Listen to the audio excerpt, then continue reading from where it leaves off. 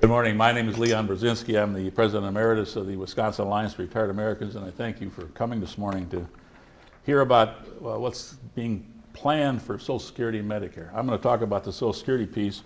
Before I start, I hope you all grabbed a handful. There's handouts on the counter over there that touch each of the topics that I'm going to allude to. First of all, I just needed to give you a little information on who the Wisconsin Alliance for Retired Americans is. We represent over 107,000 Wisconsin retirees. Majority of them are union retirees through their local union retirement programs. But we also represent tens of thousands who are not union retirees. Our two organizations that were closely aligned with are Citizen Action of Wisconsin and CWAG, the Coalition of Wisconsin Aging Groups. And that gives us numbers in an area of 340 to 350,000 residents in Wisconsin who are part and parcel of the information process that we have. Our main goal is to provide public education and advocacy for current families and current seniors and their families. People ask me, why have I been involved in this? I've been retired for several years. It's because a lot of people work really hard to get the benefits that I enjoy in retirement, that we enjoy in retirement. And the way it stands right now with what's been happening the last several years, our children and our grandchildren are going to work till the day they die. And that's really important to me because my children and grandchildren should have what I have, and that was a little better lifestyle than my parents and my grandparents. And so it's important to me that we get this information out and let people know that how important these programs are. When we talk about the discussion that's going on, and you hear it on the radio or TV every day now and in the newspapers about the deficit and the debt and the budget, the federal spending. First of all, Social Security had nothing to do, didn't bring a single dime into that deficit. The whole idea of the budget problems have to do what took place from around 2002 to 2010, and that was two wars that weren't paid for, large tax cuts, a huge tax cut in the early 2000s that wasn't paid for, the Medicare Part D program that wasn't paid for, that's over $500 billion, and double-digit increases in health care over the course of the 2000 to 2010. And all of that money that provided those programs and paid for those wars was borrowed. That's why we owe the Chinese about $3 trillion. So when they talk about the budget, Social Security has nothing to do with that. Social Security does have a $2.7 trillion fund, the trust fund, and that trust fund was established by the Greenspan Commission in 1983 because in 1983 Social Security was in trouble for its funding. And the Greenspan Commission was put together by President Reagan to look at Social Security and figure out how they could make it so it would last well into the future. And their recommendations, and for those of us that work and remember that, that's when the Social Security deduction on your check was increased. And because all the baby boomers were born, and we knew the baby boomers were coming. So we had to put money aside to make sure that the baby boomers who are retiring now they'd be covered during their retirement lifetime. So the Greenspan Commission recommended that. They recommended putting this money aside, and they recommended one other thing, and that was to index the Social Security cap, and I'm going to talk about that cap a little more later, to 90% of the median income. Had they done that, we wouldn't even be having this discussion. But the one thing that Congress took out was that indexing. And right now, Social Security, the cap is equal to about 82% of the median income. 8% doesn't sound like much, but when you look at the kind of dollars, the trillions of dollars we're talking about in gross domestic product, it's a huge number. When we talk about Social Security, when they say, this is the politicians' favorite term is we want to fix Social Security and Medicare. Fix means the same to Social Security and Medicare as it does to dogs and cats. Think about that for a minute. Fixing Medicare, fixing Social Security is the same thing as fixing a dog or a cat. It means cut. Cut, cut, cut. That's what they're talking about. And there's four ways that they're talking about cutting Social Security. Privatizing, increase the retirement age to 70, the use of the change CPI, and I'll talk about all these in a little bit, and means testing. First of all, privatizing. That's been on the table since the first Bush years, and then again in the second Bush years. And Paul Ryan's been pushing that, our own Wisconsin congressman. By privatizing, does he want to put all the money in Wall Street?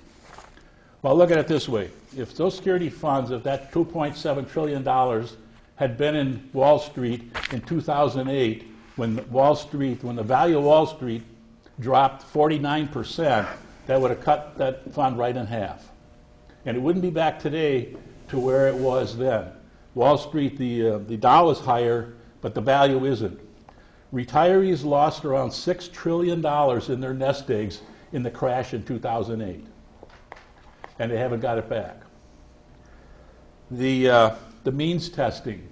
Means testing, what they're saying is, well, if you already make a lot of money, we shouldn't give you quite as much Social Security. Unfortunately, when you look at what means testing, actually the impact of it, it means that if you made $40,000 while you were working, you're going to have your Social Security cut. That's the bottom line of means testing. So they're going to say, well, if you made $40,000, you must have some money put away. You know, there's all this that we must have money put away. And that whole must have money put away, we're the last generation to have money put away. The savings rate has been zero for years and years now. The dollar that a person makes today is worth the same as it was in 1973 when you factor in inflation. So in other words, for 30 years, at more than 30 years, working people have been going backward with their earnings. When they talk about the increasing the retirement age to 70, you recall that, and some of us have been already come out of this, they increased the retirement age as part of the Greenspan Commission to 67. And they did it 1 month a year for however many years it took. It's still in process. That was a 15% cut in Social Security. Increasing it to 70 would be another 15% cut. And I can't for the life of me. I was a construction electrician my entire career until toward the end of my career when I worked for the International Brotherhood of Electrical Workers. But I can't imagine doing electrical work till I'm age 70. I'm 71 now, and I'm beat physically in every which way. The idea of people that work in factories, that work in any kind of job that requires standing all day, school teachers, you know, folks that are on their feet all day to work till they're 70, because that's when they can first get their full Social Security. It makes no sense. The change CPI, that is really something that most people don't understand. And right now, the cost of living formula is based on the standard consumer price index increase from year to year in the third quarter. The change CPI that they're recommending changing to is based on the premise that if something costs too much, you'll buy the next cheaper thing. Let me explain that in real words. If Cadillacs cost too much and you like Cadillacs, when you can't afford it, you'll buy a Chevy. When a Chevy's too expensive, you buy a Yugo. And when you can't afford a Yugo, I guess you buy a bicycle. That's how the change CPI works, and I'm not exaggerating. If steak is too expensive, you buy chicken. When you can't afford chicken, you buy canned Spam. I guess for us, since retirees, a major part of our expenses are health care, if you can't afford a quadruple bypass that you need, we'll give you 2 this year and maybe 2 years from now. If you can't afford a knee replacement or hip replacement, we'll get you a wheelchair. I mean, that's the mentality of the change CPI. And that's being pushed by Republicans and Democrats. And in fact, the word is that even the president bought into this song and dance about how we got to quote-unquote fix Social Security. The problem with the change CPI, for instance, the last little increase, remember last year we finally got an increase of 1.7%. If they had used the change CPI, it would have been 1.3%. Doesn't sound like much, but that's several $100s over the course of, and it's just like compounding interest. Each year you go further and further down the ladder. You lose more and more. So this whole idea that we should buy into, quote-unquote, fixing Social Security, a program that really doesn't need to be fixed. Prior to the inaction of Social Security, almost 50% of the seniors lived in poverty. I'm sure many of you, I remember, most of us had a family member, an elderly family member living with us. That was the way the elderly were handled, warehoused in those days. And in the rural communities, that worked because families were close together and you could shift mom and dad around, or mom and dad owned the farm. And when the kids took over, part of the deal was, well, you got mom and dad also. And you can drive through central Wisconsin where I lived and you'll see a lot of farms with another house built next to it, a farmhouse and then a house built next to it, where the kids lived in the house and mom and dad lived in a new house. That worked then. But in today's society with the children moving away, and to be quite honest with you, I got 7 kids and I don't want to live with any of them. So the idea that living with our kids is the answer to this flies in the face of reality. The other thing about Social Security, what if we don't do anything? If we don't do anything, when the trust fund finally runs out, is finally spent in 2034, 2035, depending on whose numbers you use, retirees at that time will get 72% of what they're being promised today when they get their Social Security statement. That 70% is more factored for inflation than we're getting right now, based on the fact that the economy is going to continue to grow. So it isn't like they're going to be left homeless or helpless or penniless. It's just they aren't going to get quite as much as they thought. I'm not advocating that. But the fact is, Social Security is not in trouble. It's a program that we use an actuarial study for 75 years when no one has an idea of what's going to happen 75 years out. I can say this. The actuaries come up with 3 different possibilities for 75-year financing. Being actuaries, there's a high, medium, and low. They always take the medium one, saying, well, we don't want to be too low, we don't want to be too high. And there's only about a 2% or 2.5% difference between each one of these, from here to here and here to here. So they always take the middle one. If you look back for the entire life, 78 years of Social Security, the financial system, the United States financial system, has mirrored the upper estimate of the actuaries through the entire time. So there's a possibility that there's not even a problem using this actuarial study over 75 years. The long and the short of it is Social Security needs some attention if in fact we're going to follow the recommendations of the actuaries. And what they really should do is look into I got it here. So a couple of the proposals that are in place. One is Senate Bill 117, the Medicare prescription drug price. Oh, that's Medicare. I'm sorry. Got to get back to Social Security. 567. 567, which is Senators Harkins and Begich, which propose increasing the benefit formula so it averages. That average increase would be $65 a month. Not a great amount, but for people that are getting a small amount to start with, the average is around $12,000 a year. This is the document that Leon's talking about. It says at the top, Strengthening Social Security Act of 2013. And the major way to pay for that would be to increase the cap. That cap that I talked about earlier, that's now capped at around $113,000. And it moves according to some little formula that doesn't keep up with inflation. As I said, when the Greenspan Commission finished their study, Social Security was at 90% of the mean income. Today it's at 82%. And the other thing would be to adopt what's called a CIPE, which is a cost of living adjustment geared toward goods and services typically used by seniors. In other words, medical expenses and those types of expenses.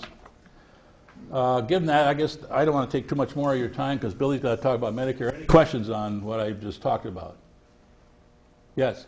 Well, it's not a question, it's a statement, but I did some looking up on this cap, and I took an average CEO salary of around $6 million a year. Do you know how long it would take him to pay all his Social Security taxes?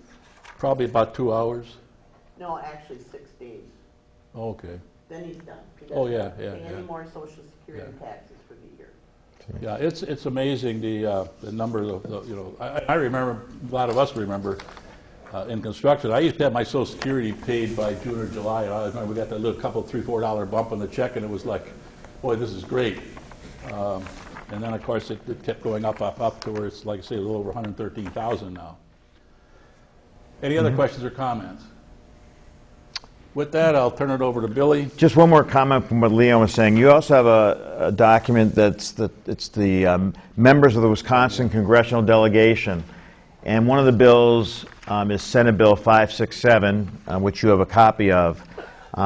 After I get done, we're really looking for help. We're doing these town hall meetings, and we're going to the senior center in Green Bay today. And the idea is if people agree with the bills that we're talking about, we're asking each of you to either call or write a note to, I think your congressman is Petri, right? And then there are two U.S. Senators, Baldwin and Johnson. So if you do agree with what we're talking about in terms of these bills, which I'm going to talk about two of them, please contact them and let them know your feelings about that. So as Leon said, I'm going to talk about Medicare and the Affordable Health Care Act, specifically as it relates to Medicare beneficiaries, but also how it relates to the general public. And as you know, the Affordable Health Care Act, better known as Obamacare, passed the Congress back in 2010, March of 2010. And before I talk specifically the impact that the Affordable Health Care Act impacts on people like yourself in the room here, Medicare beneficiaries, I want to talk generally why we think there's a number of good things about the law. And there's some things that we think should get changed, but here are some of the good things.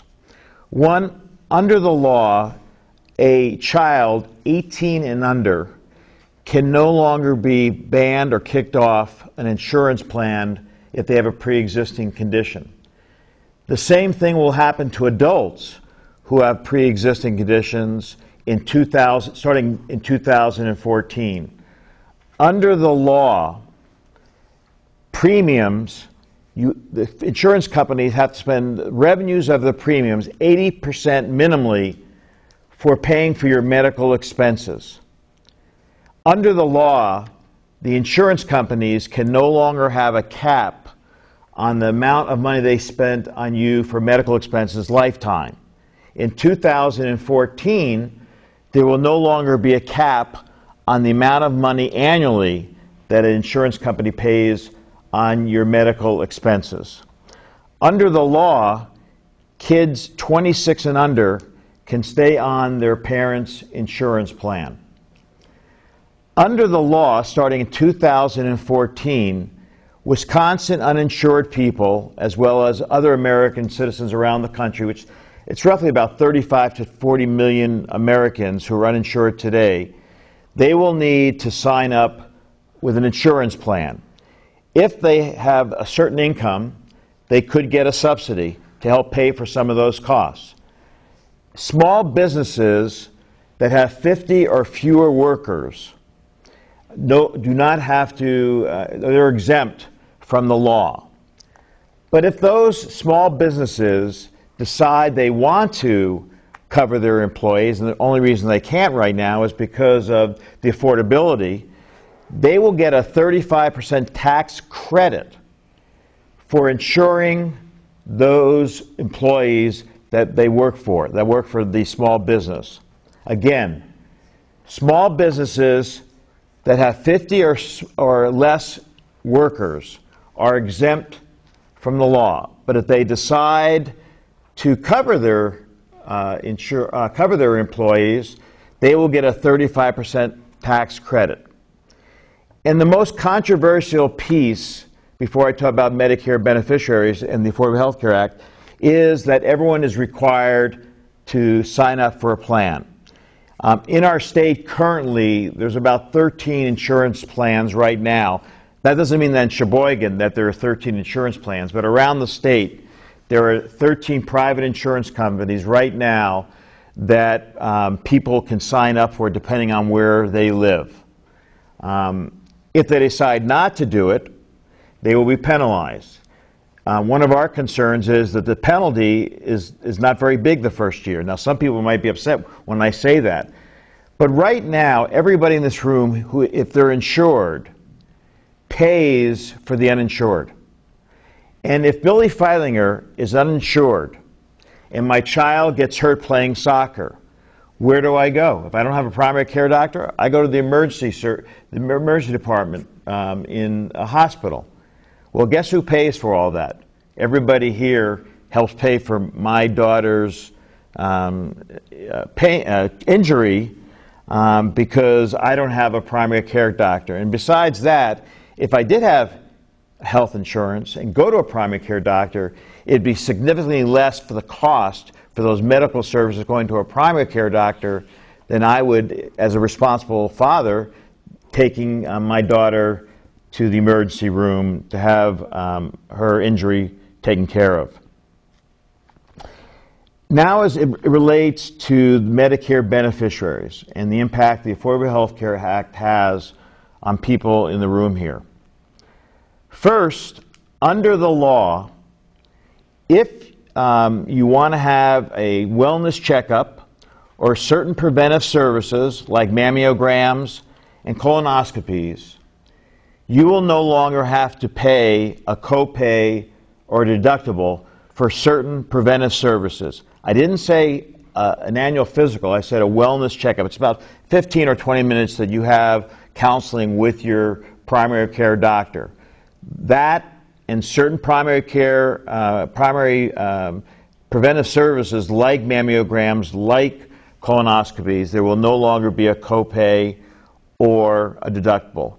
Why is that important? The reason it's important is because 75% of healthcare costs, spending, not just for Medicare, but the entire healthcare system, is due to chronic disease. So there are people in our country today who unfortunately were born genetically with chronic diseases, or they're not taking care of themselves, a senior, and if they keep on gaining weight, they're going to get closer to becoming a diabetic, as an example. So why do we think these preventive services, hopefully, with no copays and no deductibles, hopefully can manage the person who, God forbid, had genetic chronic disease when they were born?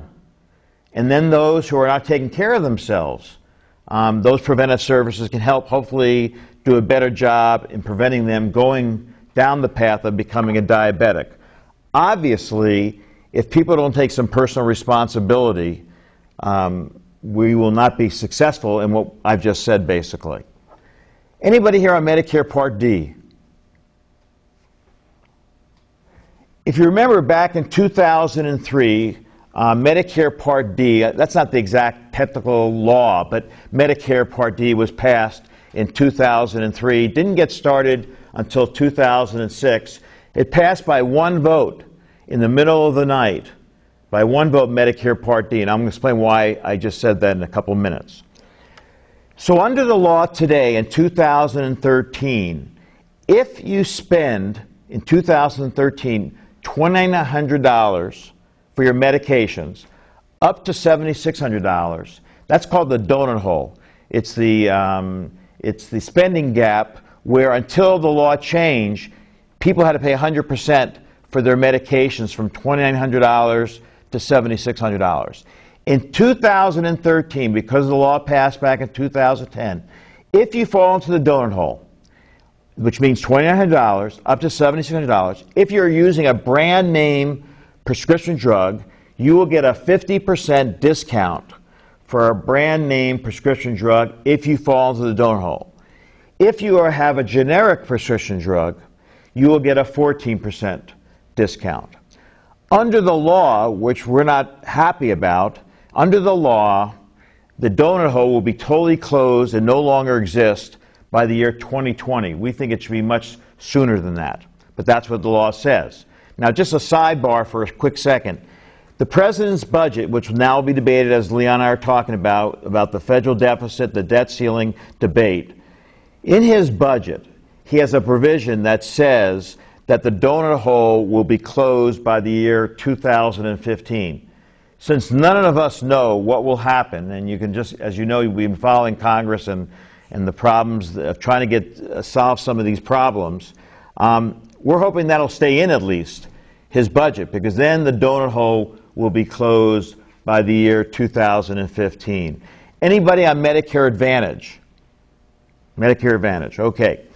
Under Medicare Advantage, which, and this is not fair to compare traditional Medicare and people on Medicare Advantage, but under the law, we, including the people who are using Medicare Advantage, we're paying a 13 to 18% tax subsidy to private insurance companies who do Medicare Advantage.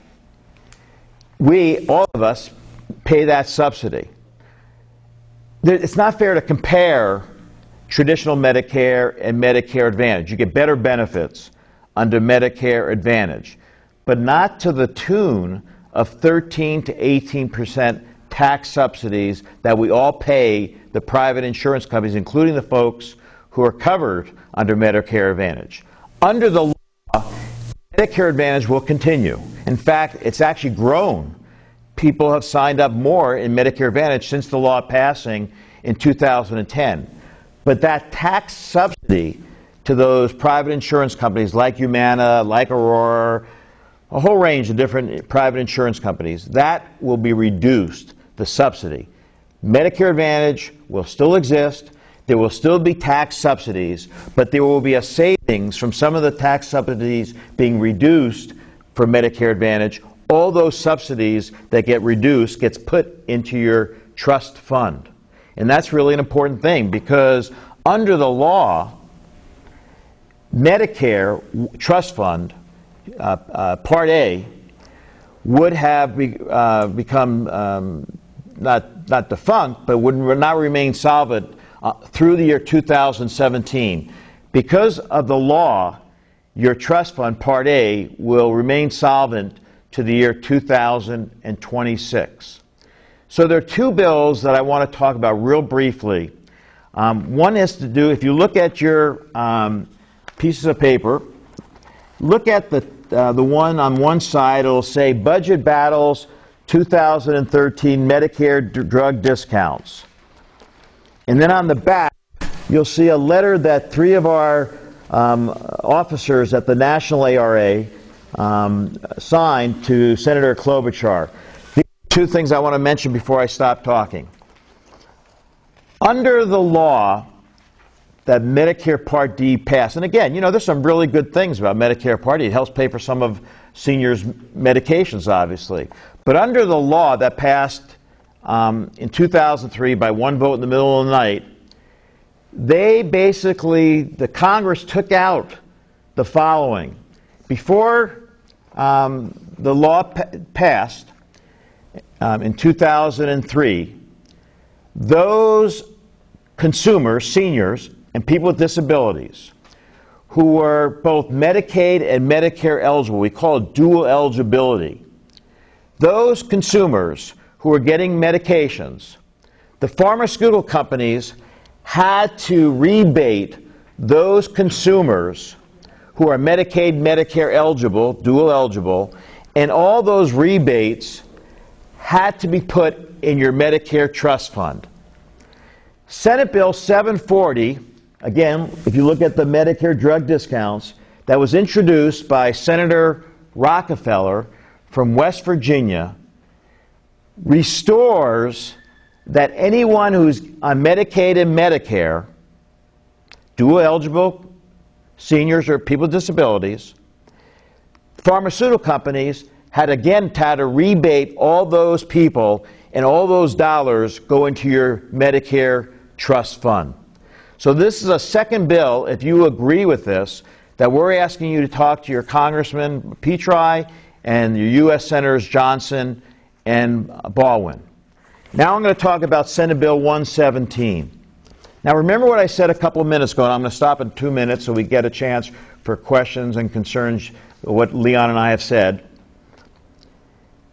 Under the law, in 2003, that was passed by one vote in the middle of the night, 3 o'clock in the morning, there is a provision in that law that said the following. The federal government, through Medicare, cannot negotiate lower prices for about 50 Americans or Medicare beneficiaries. They could not negotiate lower prices for the medications that many seniors in our country get today with the pharmaceutical companies. The Veterans Administration does exactly that, and the veterans have earned that the Veterans Administration negotiates lower prices for its veterans. In fact, Leon Brzezinski, a veteran, and Billy Feidlinger, a Medicare Part D consumer, buy the same medication.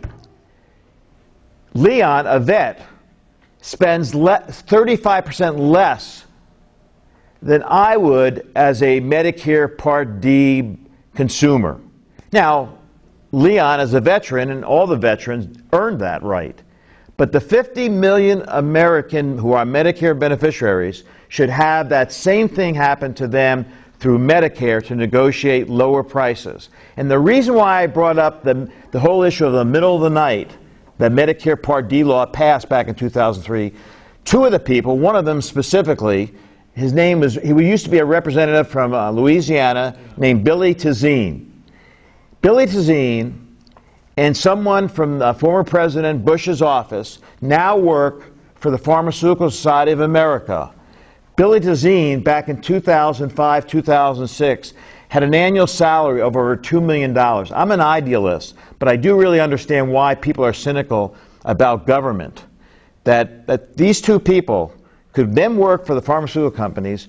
It was not in their interest, the pharmaceutical companies, to allow Medicare to negotiate. Senate Bill 117, which was introduced by Senator Klobuchar, who's a U.S. Senator from Minnesota, would actually then have the Medicare negotiate for lower prices, just like the Veterans Administration that does for the veterans. So we're asking you, if you support the idea that we talked about with Leon, with Senate Bill 567, Senate Bill 740, talking about the pharmaceutical companies rebating, which is in the document you have. All pharmaceutical rebates have to go to the Medicare Trust Fund, and then be able to negotiate through Senate Bill 117. We ask you to call or write Congressman Petri and Senators Johnson and Senator Baldwin. At this point, I'd be more than happy to answer any questions that you might have, or concerns, or something that I've said or Leon have said that's confusing. We need to leave around 20 after 10. We're going to Green Bay after this. Any questions, comments, concerns? The last time we were here, the whole meeting room was totally filled. And thanks to the Sheboygan News, they had done a story.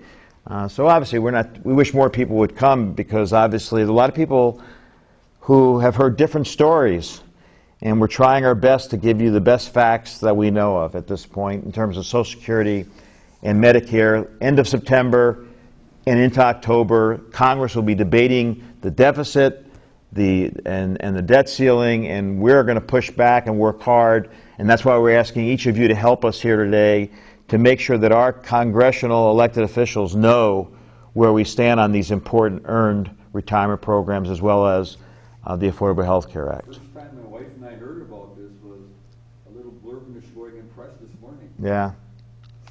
Yeah, we had a great turnout in La Crosse and Eau Claire, because the traditional media really publicized. And, you know, we're very limited in how much, we don't have a lot of money. We can't do paid media. We do some mailing to some people to get some of our members to know about it. We use internet, online ways, but it's hard. Yeah. Yeah, they did a big story the last time we were here, about 2 years ago. We had 75 people here. They did a front page story. Yes? I have two things to say. One, just to let you know how I heard about it. It was a bulletin board at the Senior Center, Sheboygan, and it was just a notice. I didn't know if it came from one of the two. It came from me. Yeah, and so that was... Came from Ron. Oh, Ron back there too. That's right. Thank you, Ron. Yes. So that's the only reason I heard about it, number one. Number two, I would have a question, but Sure. I'm 67. I find this area so incomprehensible. I had 4 years of math in high school, including advanced math 2, and 4 years of college. You can talk, and I call myself a political. I read 3 newspapers, including a national newspaper. I just find this, I don't know if any of you find this, I just find it, I get stymied. I wish I had a great question to ask you. So you basically are saying you get overwhelmed about the healthcare system in general, and then the specifics as it relates. Well, I was very interesting. I was able to follow this when I took care of my mother for 12 years. And I did monitor her bills. And I, of course, have the same story as all of you have. Massive amounts of mistakes, including being in a nursing home under private pay and then falling while her alarm bell is ringing, but nobody will come and help her, falling and breaking a bone in her pelvis. And then she was kicked back on Medicare, of course, to pay the bill, but then she got double billed. I mean, she got billed for her private care, which she had been paying, but now and then Medicare was billed too. I mean, I just find, and I never thought people were being purposely obfuscating, trying to cheat. It seemed like they were overwhelmed. And I'm having a little bit harder time with myself because it's easier to do something for another. Is there some place that somebody like me can just, I mean, I know there's the government pamphlet, but even all of, I just find this so, and the other thing I worry And what are you looking for? Keep on, finish your... Oh, okay. The other thing I worry about is I believe in, I don't even call it Obamacare, I call it the Affordable Health Act. I always say that, I don't shortcut it, but I always wonder, we know all that the pharmaceutical companies and the private insurance companies and stuff have this lobby and are producing documents and propaganda all the time, but who speaks for the government? I mean, who in the government is churning? We're not the government. Oh, I absolutely understand. Yeah. But I mean, I'm just expressing a concern Sure. as a person who supports Medicare and Social Security, and realizing that there is no equal voice to, I feel, get out the information about what affordable health care actually is outside of thank you for coming. But do you see what I mean? Sure. I made 3 or 4 points right now. Right. I hear you. If you're really confused about your bills and you think something's wrong, you can call the ADRC and ask for Pat Hefferman. She's a benefit specialist, and she will always try to straighten out any medical problems that you're having. And it's really important Right. because if we can get a handle on the fraud and duplication, our hope is that we will save money and or put money back into the trust fund for people who are being fraudulent. And we organized, and Leon, when he was the president, led a panel discussion with Secretary Sebelius in Milwaukee from the Health and Human Service Department. And even in the first short period of time with the law, they've recouped a lot of money from fraud. And we need to keep on doing better jobs with that, be more efficient, not have duplication, because all those kinds of savings or revenue that comes back into the trust fund means that we don't have to even look at any kind of cuts for specific benefits for Medicare beneficiaries. But I think she's absolutely right. The county elder, does everybody know the county elder benefits specialists, who they are? And we're the only state in the union that has them. That's right. The only state. Yeah. If you went to the aging department here in Sheboygan, if you wanted to look at what are your possibilities for your health insurance plans as a Medicare beneficiary, every year there's a window of opportunity where you can decide to change your plan and not be penalized. But to the point that Carol was raising, it's also a person who, one, has only your interests at heart, but also can help with questions like, what should I do with these duplicative bills? I mean, it doesn't make any sense. Or why do they have on there, I'm paying this when I was told I was going to pay this much? Those county elder benefits, and as you said, we're the only state in the country that has at least 72. For every county, each has one person, at least one, maybe more.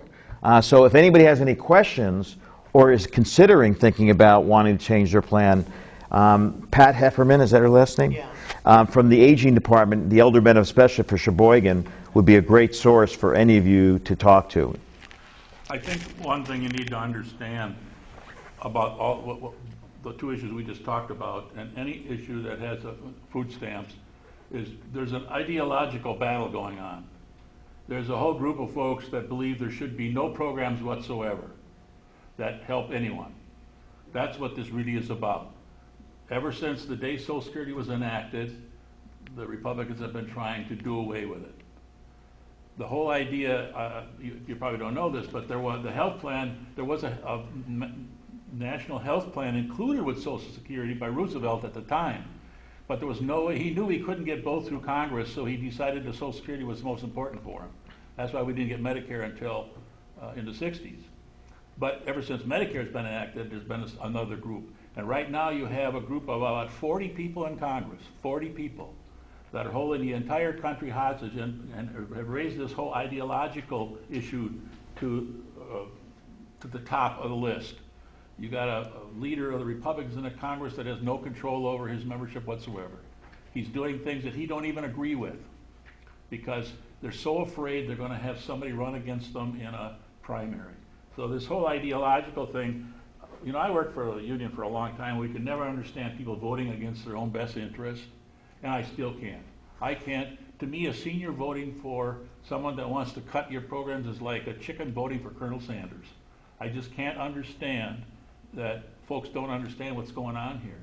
And I know that people don't know what the CPI, the change CPI is. It doesn't make sense. And even after I explain it, I've had people say, well, no, it's not really that bad. Well, it's never that bad till your ox is gored. And it seems to me sooner or later, I mean, I sat in I'll give you one last example. I sat in a Senator Feingold meeting a few years ago in Waukesha County where I live, which is a hell of a place to live if you're a Democrat. And the guy sitting next to me, this elderly couple, and the guy's telling me how he don't want government in his health care. After all, his wife just had a $70,000 operation and Medicare paid for the whole works. So he don't want government in his health care. Now think about that for a moment. Medicare is the government program, and this guy doesn't want in his health care. I mean, it makes no sense. And he's earned the right to have. That tells you how disconnected people are with the benefits. And part of the major problem with this entire Affordable Care Act is we have never had to think about health insurance. We always had it where we worked. And you know how we got it? Did anybody tell me how we got health care to start with, health insurance? We got it during the Second World War when Roosevelt froze wages and jawboned the unions and employers into giving no wage increases while they were up getting this war manufacturing machine up and coming. And so health insurance is what they got in lieu of wage increases. It was a few cents an hour in those days because, of course, we didn't have all these fancy systems we have. That's how we got employer-funded health insurance in the first place. And it kind of took over, and in the meantime, the whole health system took off, and the costs got skyrocketing. And basically, if you went to a doctor under a health plan over the last 20 years or so, whether you got coverage or not was decided by some bureaucrat sitting on the third floor in an office in a cubbyhole. And the health insurance companies admit this. Their entire goal was to see if get somebody else to pay. And that's why bills would be submitted 1 or 2 or 3 times and rejected and finally paid. Because we've had the perfect example is the California case where the lady had health insurance for her employer, had cancer, is being treated for cancer, and a couple months in, the health insurance drops her, said, we don't cover you anymore. She ended up winning the law, several $1 million in the lawsuit. And this was Golden Rule Insurance, the largest health insurer in the country. And for them, paying a $5 or $6 million settlement is nothing. I mean, it's pocket change to these folks. But there are whole floors on it. I just drove by 3 insurance companies on the way up here, I think, on I-43. And every one of them's got a whole floor whose only job is to see if we can get somebody else to pay, that we don't pay. And I defy any health insurance executive to deny that, because it's been admitted in testimony before Congress and in these court suits. So that's what we're facing here. We're facing folks that are not educated about the entire issue of health insurance. We just know that when we get sick, we want to go to the doctor and get taken care of.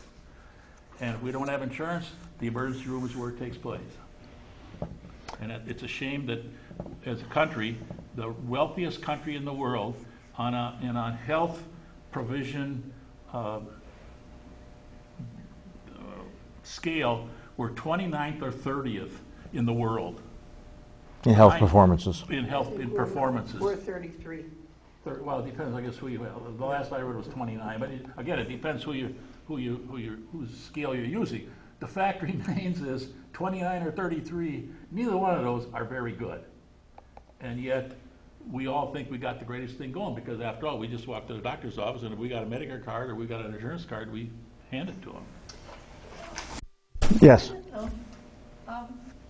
You say the emergency room is the only place to go for health care. If you don't have, yeah. Insurance.